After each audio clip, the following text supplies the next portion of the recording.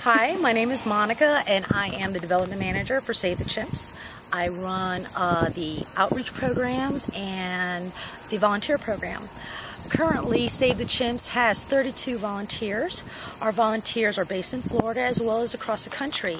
Volunteers who work here at the sanctuary do jobs from making peanut butter and jelly sandwiches, enrichment for the chimps, as well as working in the office, preparing promotional items that we use for different events Save the Chimps attends. The type of volunteer that we're looking for is someone who's dedicated, willing to get their hands dirty at times, making the peanut butter and jelly sandwiches or the enrichment items, and someone who might even at times want to work at an office setting, or someone who might be very outgoing and want to table events and speak out for the chimps. What we do require, our minimum requirements are that you are 18 years of age. If you work at the sanctuary, that you have to provide us with a clear TB test and a tetanus vaccine. Otherwise, our volunteers who work off-site tabling events, we just need to have a good knowledge of Save the Chimps' mission, and again, be enthusiastic and willing to meet new people.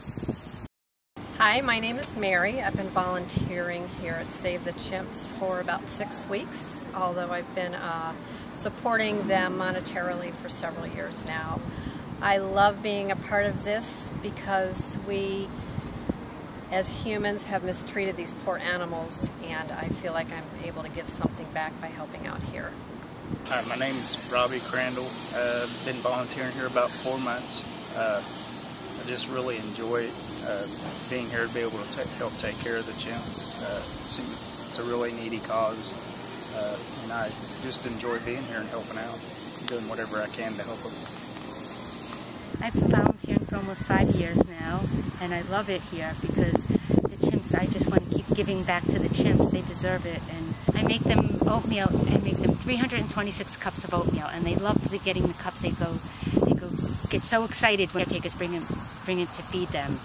And I also help with other enrichment activities and sometimes with office work. And it's just great because not only is it great to be around the chimps, it's great to be around the people because it's just fantastic people, and it's an amazing place, and I feel honored and proud to be a part of this organization, and it's a true sanctuary.